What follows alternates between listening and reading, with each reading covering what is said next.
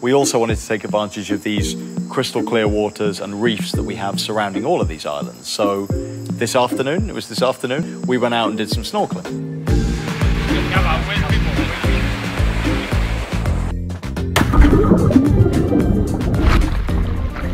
The thing for me that's interesting about snorkeling is that I've dived a few times, I've got my PADI certificate, but I've never really been snorkeling or diving with a guide who knows the fish and knows the species and knows what we're looking at. I tend to just drift around enjoying the colourful species and things like that. I'm like a birder who's going for the first time to like a feeder in the coffee region, looking at the colourful tanages without really knowing what I'm looking at.